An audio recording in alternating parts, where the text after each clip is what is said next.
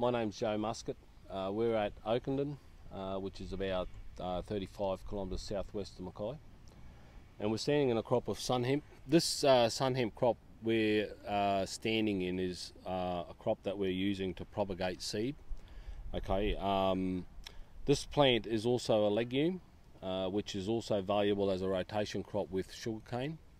It can fix large amounts of biomass, up to about 20 tonne or 22 tonne of dry matter per hectare, and it can do that in a relatively quick time. So 120, 130 days it can accumulate that sort of biomass with about 300 kilograms of nitrogen, which is also very valuable for the following cane crop.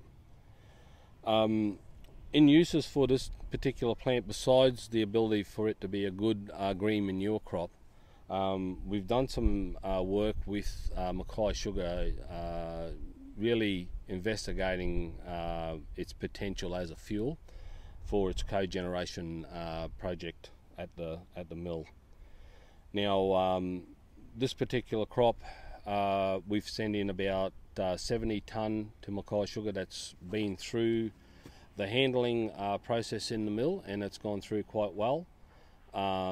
Its burnability is up there with bagasse, so that's very encouraging, and the residues are within acceptable limits for Mackay Sugar. So at this stage where we are, we will now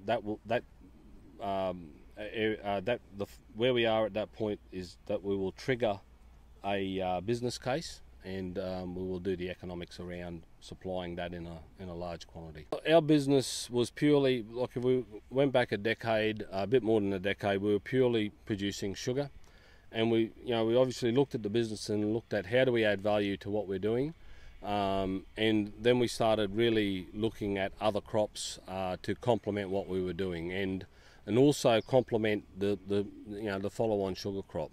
Using this as a fuel, using it as a legume rotation crop is really the low-end value of what its potential is.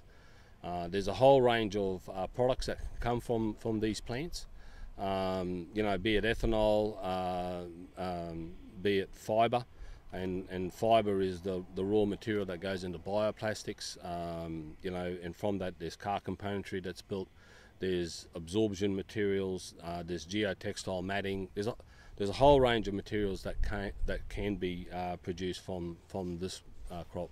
We've done the agronomics, and we know that this crop can grow in this region very well, and we can produce biomass at world standards. Okay, so we've looked at where it's being produced around the world, and we can do that, replicate that here in this region. The challenge is to develop those markets to have that flow-on benefit, so that every year we can produce a crop and put it into a marketplace, and that's the stumbling block. I think a third of the production area into other crops. Yeah, while sugar is going to be the baseline of our business, because we know that this region has got the infrastructure to support sugar. While 85% of what we produce goes out in the world market, and it's a very volatile system, to secure the business here, I believe we need to have a third of the income stream coming from other crops, and that's what we're going to work towards.